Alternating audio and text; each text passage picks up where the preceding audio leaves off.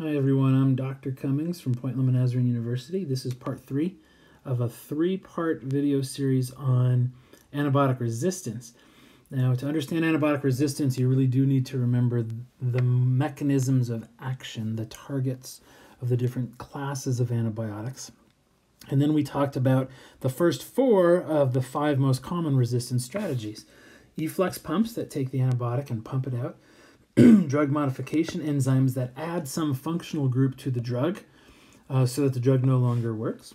Target protection factors are proteins that bind to whatever the antibiotic target is, blocking the antibiotic from binding to it. And then target replacement factors, where whatever the target is, in the case of sulfa drugs, for example, there are a couple key enzymes that the sulfa drugs go after.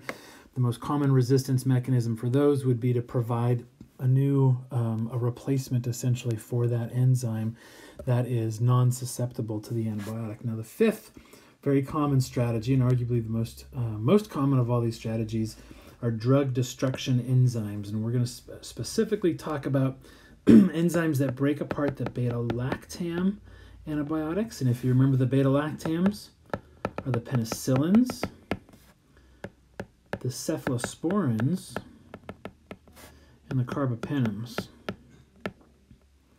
Penem. There we go. I can't talk and write at the same time. Now we're going to talk about different types of beta-lactamases and the way those different classes or categories of beta-lactamases impact these 3 different classes of beta-lactam drugs. And then we're going to talk about beta-lactamase inhibitors. So as part of our battle against the bacteria, when we suspect a beta-lactamase resistance enzyme, we have some inhibitors we can add in some cases that'll knock out the resistance, therefore allowing the antibiotic to continue to work. So if you remember, we talked about the first 4, efflux, modification, target protection, target replacement, and the 5th one is breaking apart the antibiotic with an enzyme. That's what's going on right here.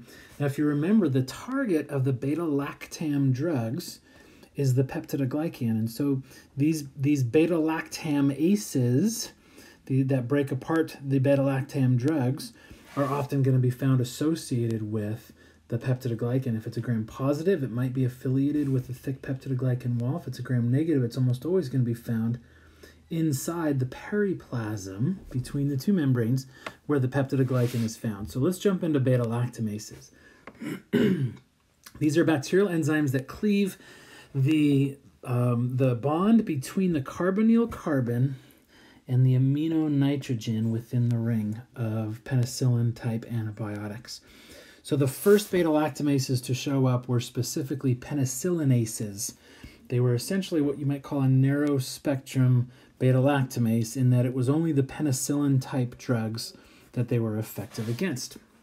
And this is a hydrolysis reaction like any other, so we're going to add an OH on one side and make a carboxyl group. We're going to add an H to our nitrogen and make a true amino group and break apart that bond. This penicilloic acid is not effective against the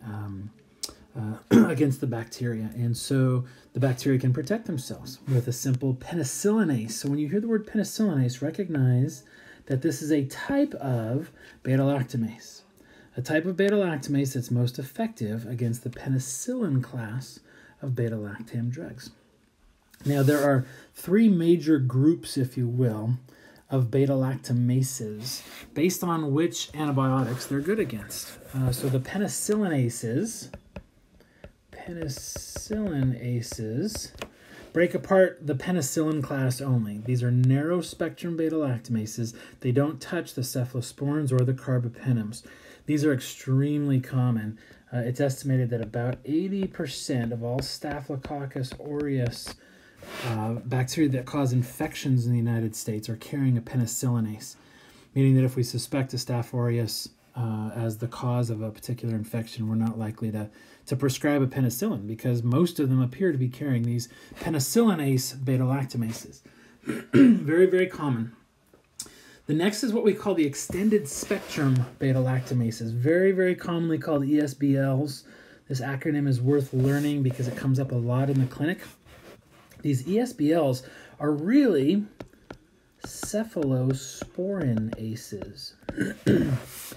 And the cephalosporinases, it turns out, are useful against both the cephalosporins and the penicillins. So when bacteria show up with one of these ESBLs, we've lost all of our cephalosporins and all of our penicillins with very few exceptions. I said that we had an 80% rate of these penicillinases in Staph aureus as an example. They're found in a variety of other species. The ESBLs aren't at that high rate yet, but they are taking off. We're seeing them heading into sort of an exponential spread across the globe, and they're showing up everywhere. Now, the one group, the third group that is the broadest spectrum, if you will, are the carbapenemases. And the carbapenemases are going to be able to break apart the carbapenems, the cephalosporins, and the penicillins.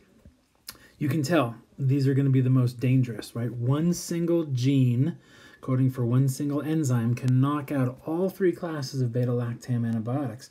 And if you remember, we said in one of the earlier videos that the beta-lactam antibiotics represent about half, maybe even more than half, of all the antibiotics that we prescribe around the world. So a single gene acquired through horizontal gene transfer can knock out half of our options, in some cases more than half of our options. And we find ourselves in a pretty dangerous place. Ideally, we'd use penicillinases, and sometimes we'd use penicillins, pardon me. And sometimes we still do use straight penicillins, especially when we don't suspect a penicillinase beta-lactamase. Other times we jump ahead to cephalosporins when we don't suspect an ESBL, but we're worried about a penicillinase. And the only time we go to carbapenemases is if we have to, because they're hard on the patient's body and they have to be delivered through injection or IV. And so it's not something you can give them a little bottle of and send them home and expect your patient to be able to comply with taking them appropriately. So we avoid the carbapenems if we can help it. Fortunately, the carbapenemases are still very, very uncommon. We've seen a handful of them cropping up. Little outbreak here, little outbreak there, but they're not all that common yet. Let me remind you, in case you've sort of lost the forest for the trees, we're talking about happy little bacteria with their chromosome, which has all their main DNA that keeps them alive, their housekeeping genes. And we're talking about genes for acquired resistance that are found on plasmids. And so one of these ARGs, antibiotic resistance genes, could code for any one of these three types of beta-lactamases. And in fact, some plasmids will have multiple different beta-lactamases all encoded on the same plasmid. And then don't forget how a gene works, right? If this is the gene for the beta-lactamase on our plasmid, and the DNA continues in both directions to complete the circle, this has to be expressed through transcription, TXN we'll use for transcription, and translation to produce a protein. So you've got a beta-lactamase gene that's double-stranded DNA, but through expression forms the beta-lactamase protein. It's the protein that acts as the enzyme that chews up our penicillins, or our cephalosporins, or our carbapenems. So it's important to understand there are different types of beta-lactamases out there, and I want you to recognize what the main differences are in the three main classes. Now, let's go back. The narrow-spectrum beta-lactamases and the ESBLs and the carbapenems, the carbapenemases, can all be inhibited to varying degrees by beta-lactamase inhibitors. So if you look at this clavulanic acid, or potassium clavulanate, that ATE and IC acid mean the same thing in organic chemistry. So clavulanate or clavulanic acid is a natural microbial compound. And the reason it acts as an inhibitor of beta-lactamases is because it actually has its own beta-lactam ring. You see that? That looks just like the beta-lactam rings of our drugs. And so if we put some of this in with one of our penicillins, for example, like amoxicillin, the enzyme will be busy wrestling with this clavulanic acid, thinking this is what it needs to destroy because it's analogous to, very, very similar structurally to its natural substrate. And so the amoxicillin is left alone and is allowed to go forward and actually kill the bacteria. When we combine amoxicillin with clavulanate, we have Augmentin. Most of you have heard of Augmentin. There are really three common beta-lactamase inhibitors that we see. So clavulanic acid can either be combined with amoxicillin or another drug called ticagrelin. Sulbactam is commonly combined with ampicillin, and tazobactam is commonly combined with piperacillin. If you remember in lab, this guy right here, piperacillin with tazobactam, was one of the antibiotics you tested in your Kirby-Bauer disc diffusion test. Now, the last thing I'm going to leave you with when it comes to resistance and beta-lactamase inhibitors, right? If you think about it, okay, bacteria rise and cause infections.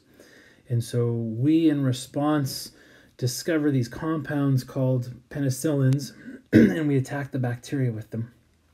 In response, the bacteria adapt with these beta-lactamases to protect them. And so at our end, in response, we come up with beta-lactamase inhibitors to knock out their beta-lactamases. And it turns out that, and it shouldn't surprise you, we're starting to see bacteria showing up with beta-lactamases that are resistant to our inhibitors. The inhibitors do not inhibit some of these. And many of the, if I go back to here, many of these narrow spectrum beta-lactamases up here are now inhibitor-resistant forms. Many of the ESBLs still remain sensitive, and I think it's unknown with the carbapenemases because we've done so very little with them. All right, lots to think about with this last category of antibiotic resistance, these drug destruction enzymes, and in particular, this example of the beta-lactamases that we gave. So let's summarize what we just talked about, because there's a lot going on there. The most common mechanism of resistance to the beta-lactam antibiotics are beta-lactamases. So these are enzymes that the bacteria can produce, usually due to a gene that's on a plasmid that they've acquired. And that enzyme breaks apart the beta-lactam antibiotic, the penicillin, the cephalosporin, or in some cases the carbapenem. Different beta-lactamases have different properties, right? We've got the narrow-spectrum penicillinases. We've got the cephalosporinases that are extended-spectrum beta-lactamases, or ESBLs. And then we have the carbapenemases that have the broadest spectrum, and they'll destroy anything with a beta-lactam ring, carbapenem, cephalosporins, and penicillins. And then finally, we have beta-lactamase inhibitors that can often overcome some of the resistance that we see to beta-lactam antibiotics. But as a footnote, we're also seeing these inhibitor-resistant beta-lactamases that are beginning to arise and taking away at least some of the power of our inhibitors. That was a lot. That short little video lecture there just contained a ton of information. Take notes, go back. This is one you're going to want to watch multiple times, I think, to really nail it down, and let me know what questions you have. Good luck with this, guys.